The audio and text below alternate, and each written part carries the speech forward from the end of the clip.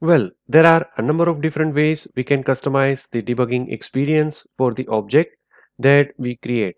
And one of the things we can do is to write a class that acts as a proxy in the debugger. And this allows us to completely change the way that the type is displayed in the debugger. So let's take a look at this patient detail object. And if we go ahead and run this application,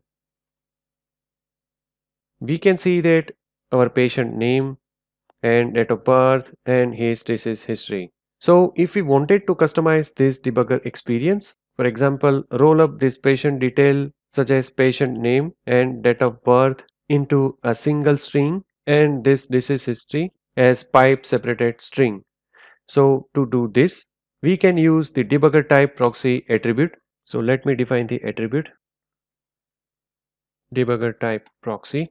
So when we use this attribute, we need to specify the type to be used as the debugger proxy.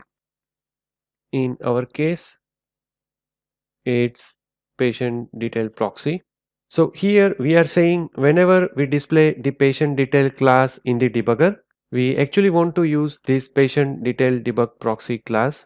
So now let's go to this class. So when we create a class to be used as a debug proxy, we need to specify a constructor that takes an instance of the object that we want to display. So here we are creating a proxy for patient detail class and assign this object to an internal field of this class so that we can access it. Now the first thing we want to do is create this patient detail rollup of the name and date of birth. So this way this property is simply returning the name followed by the date of birth. And the second thing we wanted in our debug proxy class is the pipe separated string of disease history. So that's our proxy class defined and we have linked it to the main class using debugger type proxy attribute. So now let's run this app and see what debug info we have.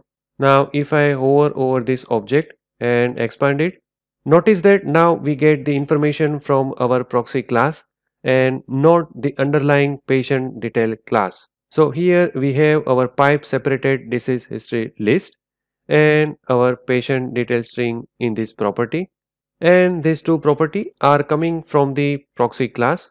So this is how the debugger type proxy attribute allows us to specify a proxy class to customize the view of the data in the debugger window.